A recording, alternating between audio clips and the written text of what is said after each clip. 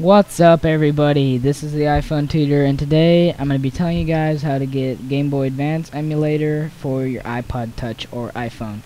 And you're going to need two sources from Cydia, and one supplies the games you want, and one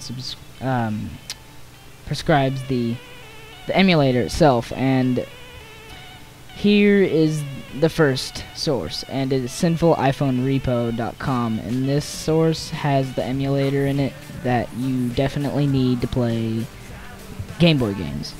So add that one, and you're also going to need to add apt.123locker.com, and this one has the games and packages in them. So once those are added, go to Sinful iPhone Repo, or go to the search tab and find gpSPhone.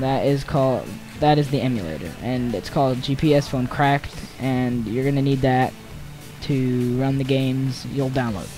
So install that real fast, and once that's done, go back to apt.123locker.com, and here's all your games and packages of letters. And I got the S package here that has all the Super Marios in it, and Sonic, SpongeBob games, and Star Wars. They have all the popular games. These packages do. And so here's me opening up a gpSPhone once I've installed the package. The package will take about 10-15 minutes depending on your internet speed. And I'm gonna play Super Mario Advance 2. And Portrait is this view up in your top right. It is sort of a vertical view, and this is a landscape view, and it's sort of, you tilt your iPod sideways and it looks like that.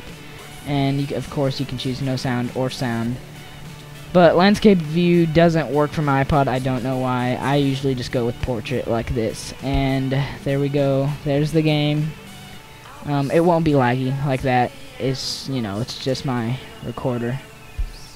But yeah, so when you want to quit a game, you save state to new file, and you can load it up later in the saves menu. But yeah, thanks guys for watching. Hope you enjoy your Game Boy games, and please subscribe, and I'll talk to you guys later. I'm gonna go make some videos or eat something.